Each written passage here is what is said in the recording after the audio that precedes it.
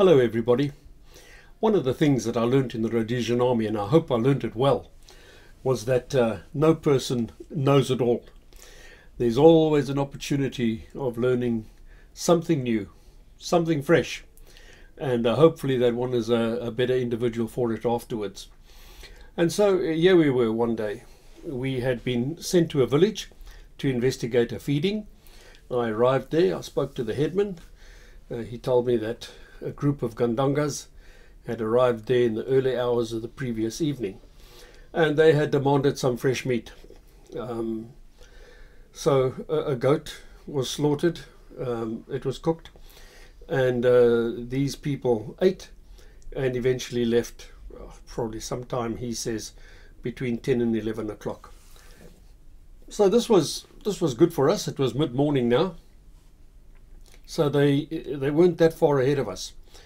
And we had every expectation that if we just shook a leg and got on with it, and we might be fortunate and before the end of the day make contact with this bunch of insurgents.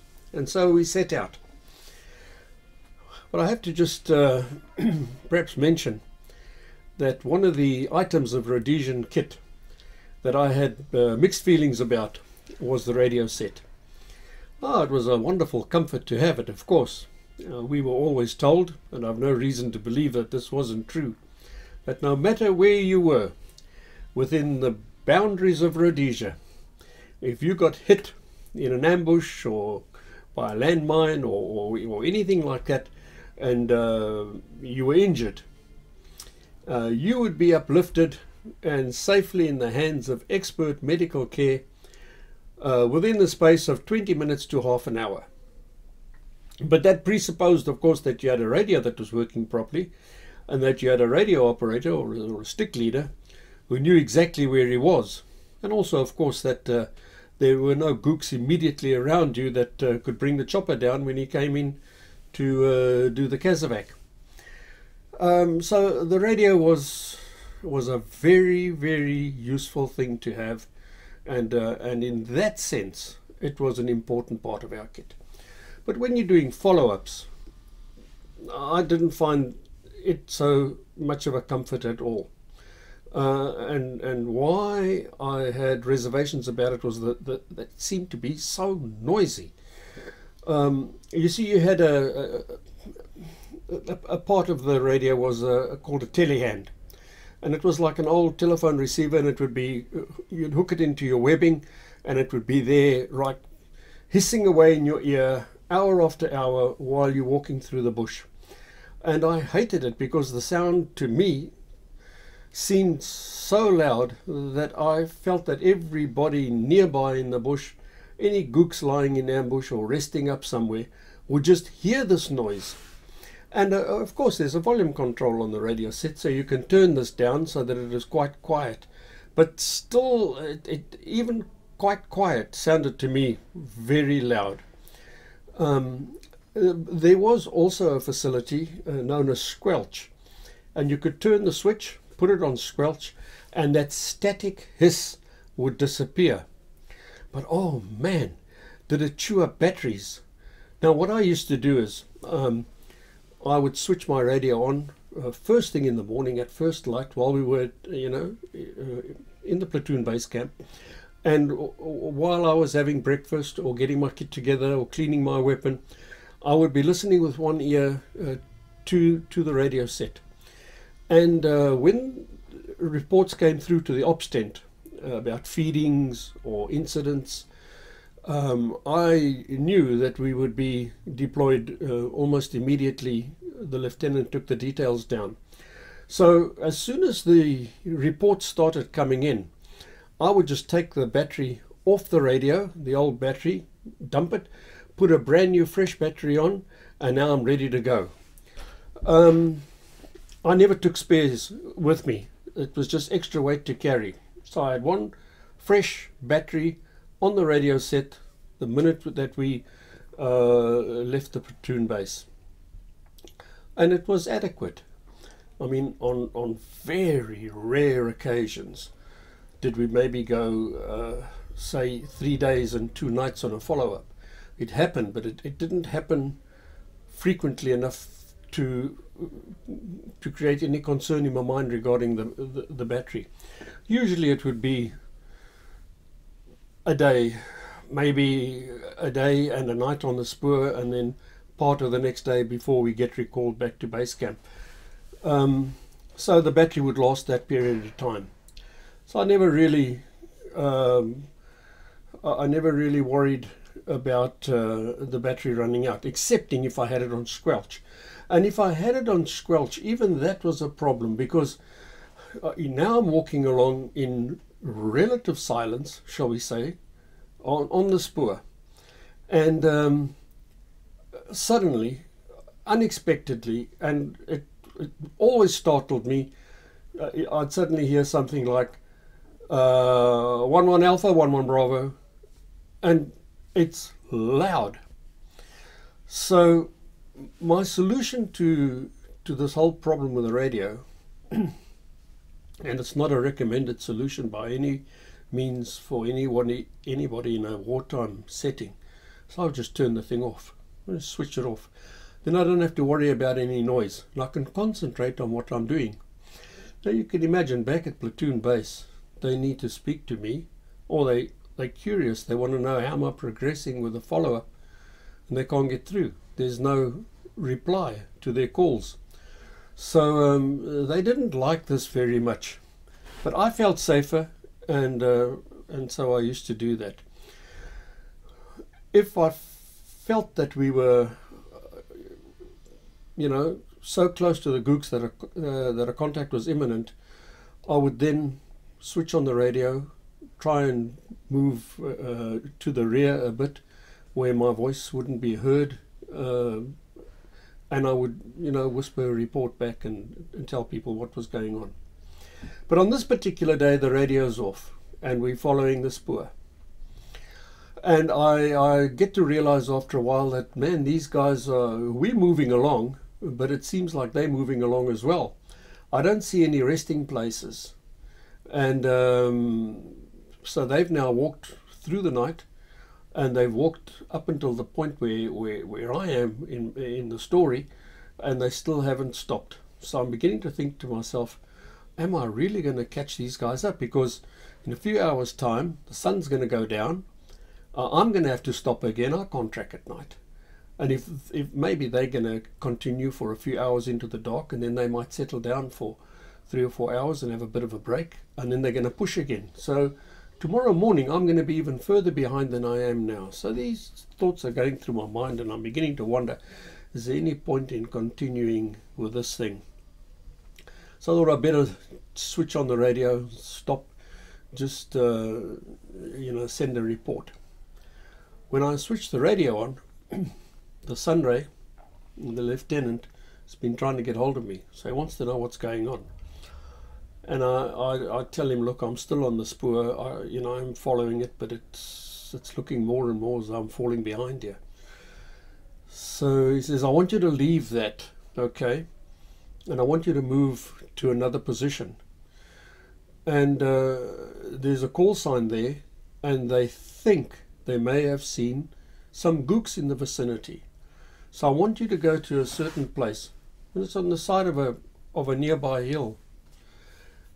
So I'm not too convinced about what he's telling me, because I have walked past that hill not so long ago, and there's been no indication of other gooks in the area or any spoor leading across the spoor that I'm following. And it just seemed so implausible to me that there could be gooks there. So I'm thinking, all right, look, there's not much chance that I'm going to catch these guys, but there is still a little bit of a chance. I can't abandon the spoor right now. It's still a little bit too early in the day. What if I go on another half hour and I find a resting place? Maybe they've stopped there for a few hours, in which case, the whole dynamic changes and now everything is possible. I might still be able to hit them before nightfall. So I don't want to leave the spoor. And I try and explain this to the lieutenant. He don't want to hear anything about this. Leave what you're doing and get to that position there. and then I'll tell you what to do when you get there. So I do this with great reluctance, and not with much urgency, I say, to my shame. Anyway, we leave the spoor, and now we go. There's the Gommel. It's on my right hand side, slightly to my rear. We turn, we go there. Now I've got to climb up the south slope of this hill, move around to the eastern side of it, and then I must stop there. Now there's a call sign situated on the top of that hill, and they've been on observation duties. And I happen to know the sunray of that call sign. In fact, we worked together in Civvy Street for the same company. We worked alongside each other. And like many men in 5RR, he too was an ex-RLI troopie who had served his time, got a job, and then found himself called up to serve in 5RR. So we knew each other very well, and he was up there. So if he thought there were gooks in the area, well, one couldn't dismiss it lightly. But where were these gooks? And I mean, I don't know, when he reported this to the lieutenant, I'd had the radio off for quite a while. So, you know, that may have been a couple of hours ago that he said this. And 2 hours, the gooks can be very far away, if in the first place there ever were gooks there. Anyway, I'm going to make my way over to the east side of this hill, and then we're going to see what happens. So we're ambling along. Nobody's killing themselves, partly because the bush is very dense. Visibility is down probably between 20 and 30 meters. Beyond that, it's just undergrowth. So we're walking along, and my mind is still back on the spoor there, wondering idly to myself, how far were we behind these people in reality? When the next minute, firefight breaks out. Whoa, so close, right on my left-hand side. I, for a moment, thought that we had walked into an ambush. It was so loud, but there were no rounds coming our way, none at all, although it wouldn't have surprised me had I heard that. And then it stopped. Just a few seconds. These things never seem to go on for very long. Few seconds, bush of silence. Nothing. So we're all standing there frozen. I can't move forward or can't move to my left because I don't know what's going on there. If my buddy with his call sign are sweeping through the bush there or advancing into a contact, and I suddenly appear there amongst them, could end up getting pulled myself and my guys. So we wait to hear what's going on. I get back to the platoon base. I report that I've heard the sound of a contact. He's also, my friend has now also come up, contact, and I can see that he's very, very near to me. So I leave him and the lieutenant to talk about what's going on. No casualties either side, and the gooks have now run down the east side of the hill where I am supposed to be with my men acting as a stop group. But I'm nowhere near that. So the gooks get away. I meet up with my friend, we talk a little bit, go down to the road, we wait for the vehicles to come from the platoon base to come uplift us. We get back to camp. The lieutenant calls me to one side, and I'm feeling very bad about it all. And he just says these words to me: if you had listened to me and done what I told you to do, we would have had some kills today. And I said, yes sir, I'm very sorry. and I was, and that's all he said. I think he knew me well enough to know that I had learnt that lesson, and he hoped, and I hoped, that I wouldn't repeat it again. So that has been a big regret for me, as I think back on my military career, that on that occasion I should have acted more like a soldier and obeyed immediately when I was given an order, and I think that the results would have been very good. You know, I was very good friends with our platoon commander. The lieutenant and I were very close, and not just in the army. Between call-ups, we would see each other, and we have been more or less in correspondence continually with each other for many years. Up until quite recently, I hadn't seen him for probably, I don't know, 30 odd years, I suppose. But he came out to South Africa just before the COVID pandemic broke out. He and his good wife, and I had the good fortune to meet with them. And, you know, the Rhodesian bond of brotherhood is something that runs very deep. And so it was an emotional reunion, lots of hugs and tears. But while I was talking to him, this incident again, you know, came up in my mind, and he didn't mention it. In fact, we didn't speak very much about the war at all. But I thought, sir, if you mention it, I just want to say again to you that I was sorry, but it never came up. But I know he watches my movies, so he's listening to me now, and I would say to him, I can give you a promise that if ever those circumstances are repeated again, and you and I find ourselves in the same situation, I promise you, sir, I will listen to you emphatically. I will obey you. You know what rubbed salt into my wounds after that was when we got to the end of that call-up. The company sergeant major came to me with a whole lot of bits of piece of paper in his hand, and he said, "Hey, you got to sign this before you can demob." I said, "What is all this?" He said, "It's all your lost kit." I said, "My lost kit? I've never lost any kit in my life. I don't lose anything. What have I lost?" He said, "You lost the compass."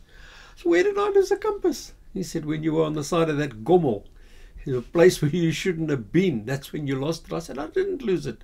He said, "No, but somebody else lost it in the platoon." And you know, if you lost any kit, you know, the Rhodesian army was strict about this. You paid for it, and a compass was an expensive item of equipment.